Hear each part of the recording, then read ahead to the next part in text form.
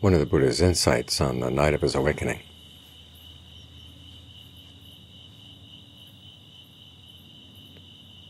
Was that the universe doesn't have any purpose, doesn't have any meaning. It just goes around and around and around.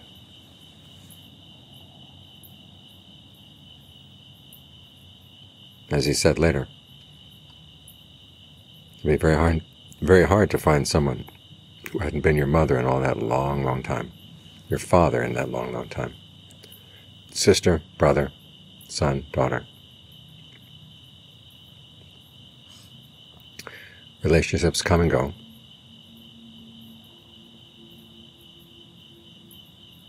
And they don't lead anywhere. Now, these insights can be very alienating because our minds want purpose. We live based on desire. We have goals. And that's how we find meaning in life. A life without meaning is a life that no one would want to live. Well, the Buddha's realization was you have to give meaning to yourself.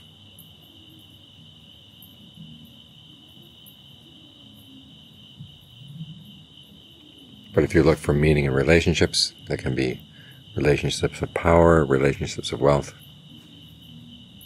human relationships of almost any kind, they all fall apart.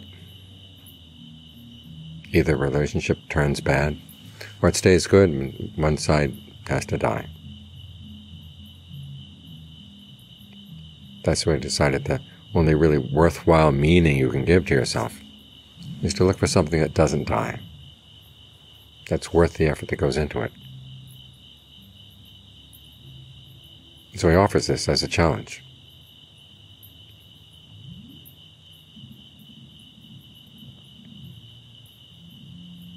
First it was a challenge to himself. He was able to fulfill it. He offers it as a challenge to everybody else now.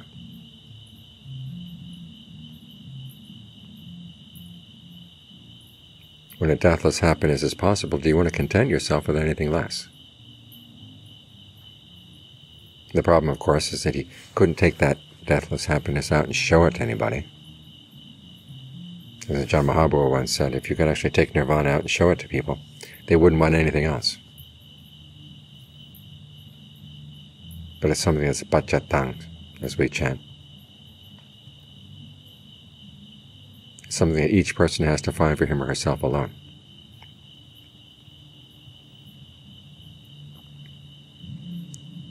And on top of that, there's so many people out there clamoring for your support in whatever they think is a happy life.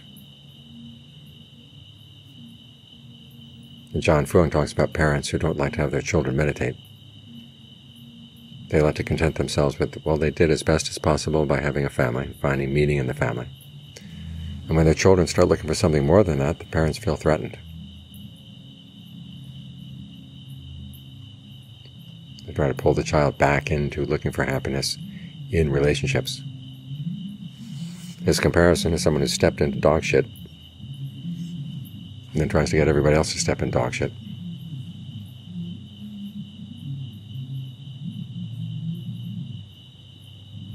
So think carefully about where you're going to find meaning in life, where you're going to find happiness.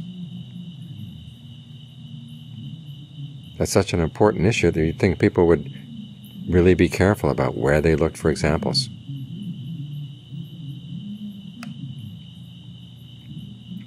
But we have this tendency, so-and-so says they're happy, and we say, well, maybe they really are happy, I'm miserable. This path is taking a long, long time. Why don't I follow them? Well, look carefully at the people you take as your examples.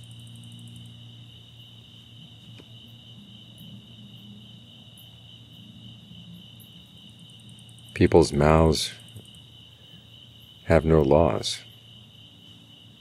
They can say anything they want. You have to look at them. Look at their behavior. Look at where their happiness is going. To decide who you want to listen to.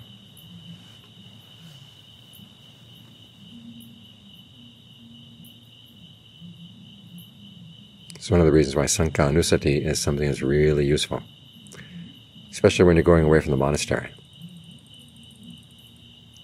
We're surrounded by so many people with so many different opinions, and anything goes in this land of wrong view. So it's good to keep alive in your mind the fact that there were people who were able to find happiness, true happiness, through developing qualities of their minds.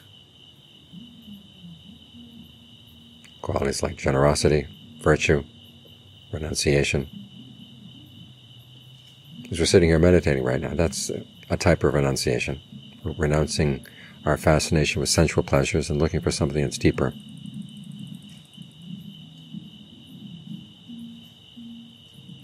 Discernment, endurance,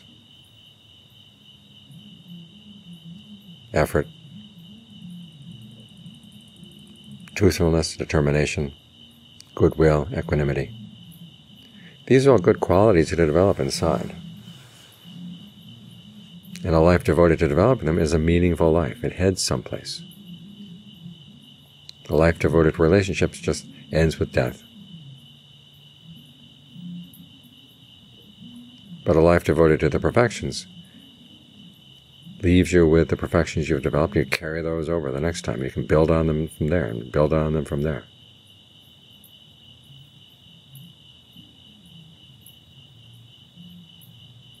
So keep in mind the people who've lived this way. We have examples in the canon, in the Therigatha, the suttas that tell us about the monks and nuns who came from all kinds of backgrounds and had all kinds of problems in their minds, and yet they were able to work through their problems.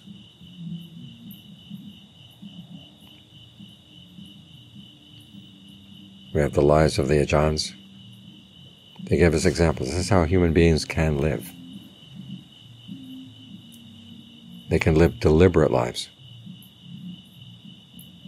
In other words, lives where they've thought through all the implications of what they're doing, what they really want, and trim things down, pare things down, that get in the way of that object, get in the way of that purpose, that meaning. The Pali word atta means both meaning, purpose, and benefit.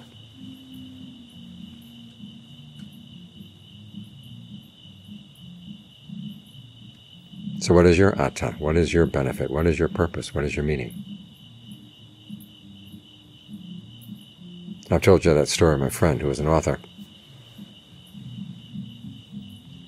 She taught at a university, and every time she wrote a novel, she would be invited to the different alumni clubs to read from her novel. So she had to choose an incident in the novel. It was a nice self-contained episode that you could read in about 15 minutes. In her last novel, the episode she chose was of the story of a young woman who's lost her mother. Father first says he's not going to remarry, but then he does remarry, and he marries a courtesan.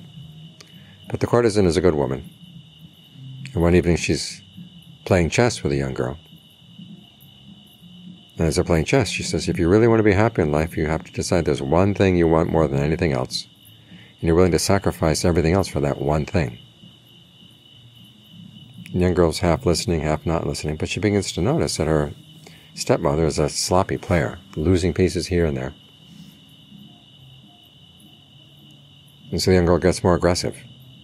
What happens, though, is she falls into her stepmother's trap. Checkmate. The stepmother was illustrating her story by the way she played chess. She was willing to lose some pieces, but she kept one thing in mind. She wanted to win the game. Well, my friend read that to 2 or 3 alumni clubs, and she realized she had to choose another episode from the novel. Nobody liked the message. Everyone wants to keep all their pawns, keep all their pieces, and win. But life doesn't work that way. We have to make sacrifices. It's a principle in the Dharma. If you see a lesser happiness that gets in the way of a greater happiness, you have to be willing to give up the lesser happiness for the sake of the greater.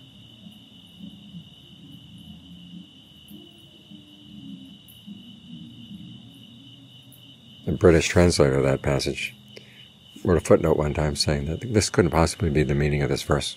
It's just too simple, too basic. Who needs a Buddha to tell us that? It may be simple, it may be basic, but nobody wants to hear it.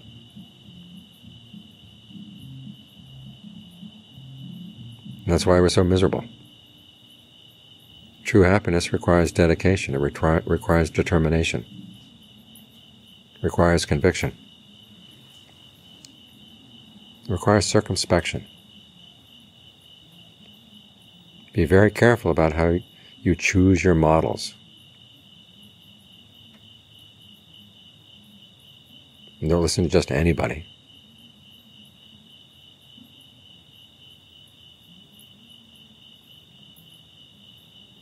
Once you've chosen a good model, see what's getting in the way. Be willing to give up the things that get in the way. Hold on to the things that are maybe difficult to do, but have to be done. And try to keep your mind calm in the midst of all this. In other words, don't get excited by somebody who comes along and says, well, I found happiness with drugs, or I found happiness with relationships, or I found happiness with whatever.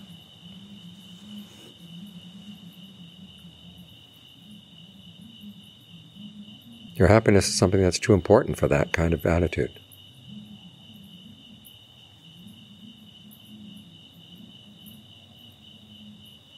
So take it seriously, not in a grim sense, but take it seriously.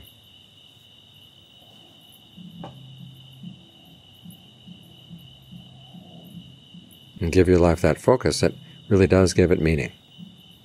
You think of the Buddha. He had worked all those many, many lifetimes to become Buddha.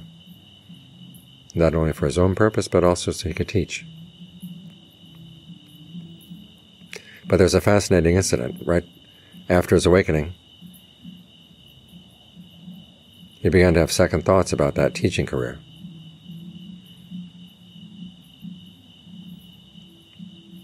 This got a Brahma all upset, so the Brahma came down to invite him to teach, saying, there are people who have little dust in their eyes. They'll understand. Then the Buddha confirmed this with his knowledge, so he decided to teach. Now the commentary tries to explain this away, saying that the Buddha didn't really mean that when he said he might not teach. He was just fishing for an invitation.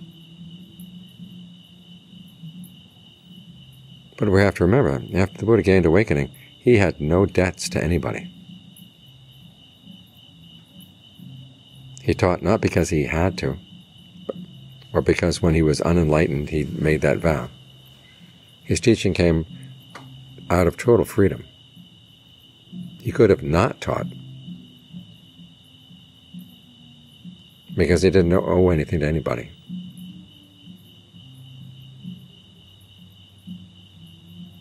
And that's the kind of happiness we should all look for, a happiness where we don't owe anything to anybody. Because otherwise we're constantly in debt. This person has helped us, that person has helped us. We have to think about those debts. There are people we've wronged. We have to think about those debts. But those debts are all wiped out at awakening.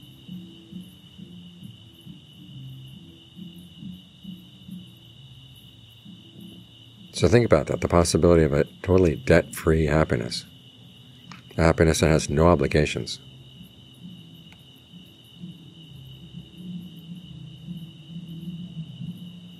And then when any other forms of happiness are proposed to you, make sure your standards are high.